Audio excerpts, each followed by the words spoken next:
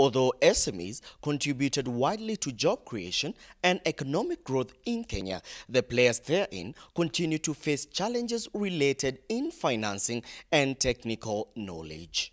To address this problem, a series of initiatives are taking place, and one such venture is Invest in Africa, which improves SMEs' access to skills, contracts, and finance.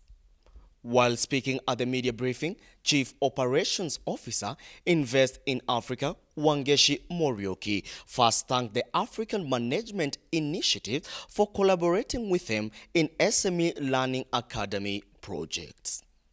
Thank AMI, or the Africa Management Initiative, for agreeing to collaborate and partner with Invest in Africa in driving one of our greatest pillars.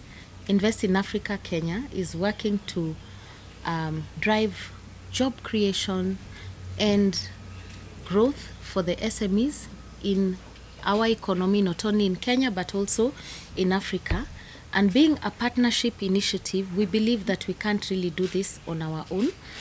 She went on to point out the importance of skills in SME growth and success, as they are the driver of the economy.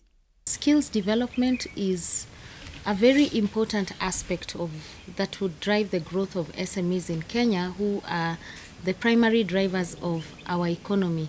And in today's world, learning must also be delivered in innovative and in very flexible ways.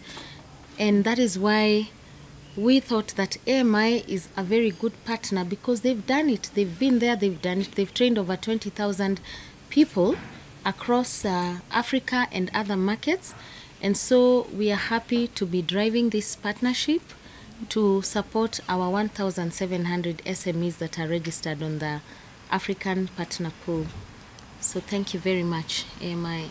CEO and co-founder, African Management Initiative, AMI, which empowers African managers and entrepreneurs through practical and accessible learning and developmental tools, Rebecca Harrison, stated that the AMI is thrilled to work with African entrepreneurs due to the potential they hold.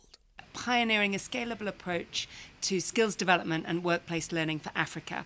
And we're passionate about building the capacity of small businesses and entrepreneurs. So we've reached about 20,000 people. About 15,000 of those are entrepreneurs, small businesses. And we focus on and we care about entrepreneurs because they're the bedrock of our economies across Africa. They're the guys who are creating jobs and moving our economies forward. And we're absolutely thrilled to be partnering with Invest in Africa and excited to be able to reach more entrepreneurs through this partnership. Yes.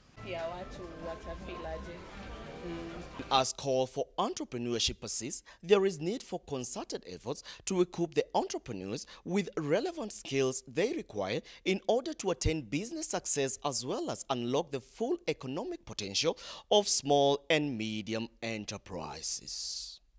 Reporting for Brown Plus TV, I am Karari John Wambugu.